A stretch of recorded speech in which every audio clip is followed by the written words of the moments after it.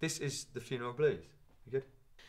He's the front man of one of Britain's hottest bands, described by critics as one of the leading singer-songwriters of his generation. So Razorlight's Johnny Borrell is doing what he does best to help stop climate change.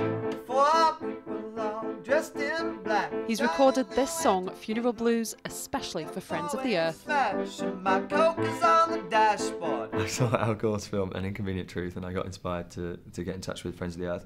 So I just phoned up and just said, "Hi, I'm Johnny from Razorlight and what can I do to help out?" And you know, since then we've been working together. The song was recorded in Europe's only solar-powered studio. The premises in Hoxton in East London has 18 solar panels that convert sunlight into electricity. You know, I didn't think about the fact that it was solar-powered the whole time I was in there. But just I had to stop myself and go, hang on, this is really weird. It's raining outside and I'm in a solar-powered studio and everything's working. The musician is backing Friends of the Earth's The Big Ass campaign.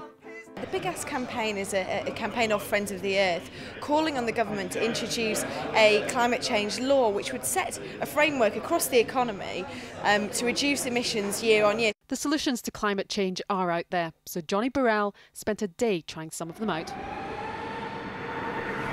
First up, a test drive of the world's first high-performance electric scooter. The Vectrix goes at 62 miles an hour and has 0 emissions. Really enjoyed it, yeah. I mean, I could see getting around town on that would be great. Because it's so silent and sort of smooth. Yeah. Felt like sort of a bit more like a spaceship. Yeah, in the future, everyone's going more concerned with the environment, rightly so. And the Vectrix really tackles that. It puts performance in front of the user, which is what they like, without the guilt. It's really sort of helping to reduce emissions. The musician also checked out the world's first hybrid diesel-electric double-decker bus. He then travelled in a hybrid taxi to an environmentally conscious restaurant for a spot of lunch.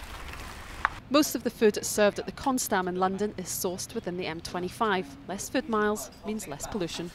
The central points about our philosophy is that it's not so much about creating a menu which is you then go out and find the ingredients you need. Yeah, you get the ingredients in and you say, well, what we got, let's make a menu out of that. Johnny Borrell believes all these solutions to climate change can make a real difference.